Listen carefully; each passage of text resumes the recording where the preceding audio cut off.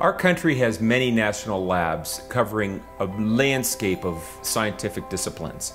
The ISS National Lab is the newest of our nation's labs, and we can study things in space that we just can't study here on Earth.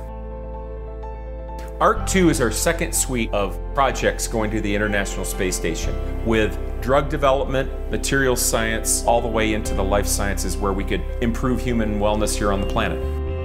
On this mission, we're going to launch a very interesting new piece of hardware that will significantly enhance our capability to conduct rodent research.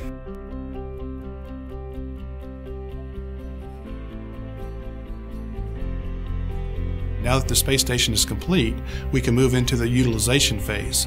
And so NASA came to us and CASIS came to us and said, look, this would be a great tool to be able to study bone density in microgravity. Can you develop it, and can you develop it quickly? Until you get world-class hardware, you can't do world-class science. So what we're doing is we're enabling capabilities that they never thought possible on the space station. A bone densitometer basically measures the amount of bone loss that the mouse will see up in microgravity.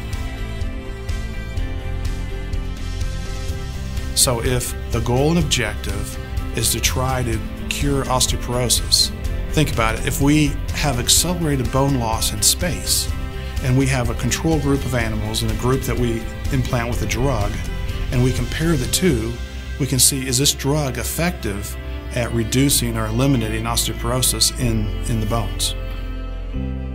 Osteoporosis is very widespread, and I think this technology has a potential to have a huge impact on just the health and well-being of the older population. The more experiments we get into space, the more public that is, the more people are going to realize that, hey, this is a very unique opportunity. So many people have put blood, sweat, and tears to get the space station built. Now, let's make some great discoveries.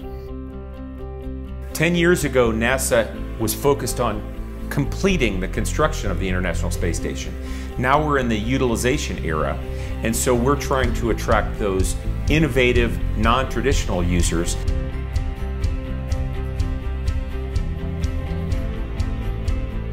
Cobra has a long history of developing new technologies and being some real game-changing moments.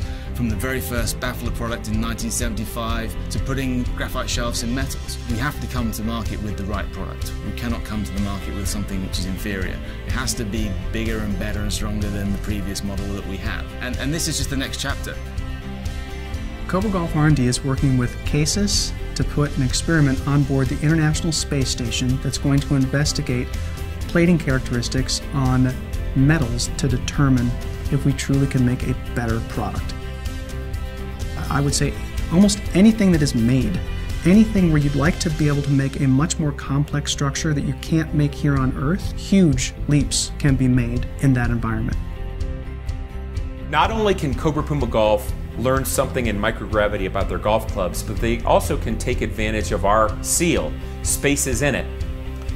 The Space is in It seal is a logo created by CASIS that identifies the value of using this new environment to improve a product line or a service.